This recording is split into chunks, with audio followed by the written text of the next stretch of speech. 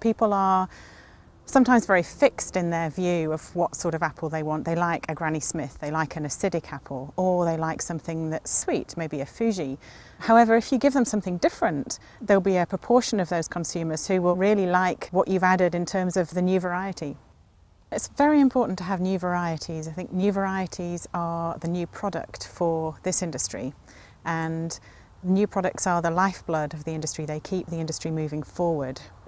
We aim to produce a portfolio of new, improved varieties because consumers out there like different things in apples, and we want, of course, to continue to get consumers to eat more apples and more fresh fruit in general. When you introduce a new variety, you're increasing the choice range that the grower has to opt for to go in the orchard.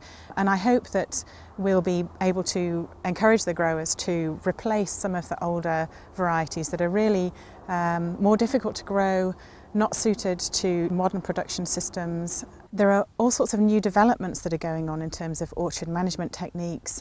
Sometimes you have to start with a new planting in order to get some of these planting systems up and running. A new variety is a good opportunity to use some of these new systems.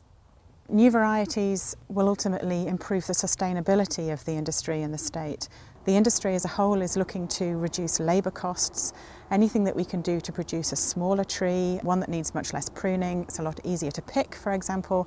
These sorts of issues are very important to the grower. The breeding programme here is the first time that growers in the state have had an opportunity to plant varieties that have been especially selected for the growing conditions in Washington state. We're trying to produce varieties that perhaps have got more resistance to some of the really important diseases that we have here in the state, and also other characteristics like sunburn, which is very particular to Washington state. There are not so many areas that produce apples where sunburn is an issue.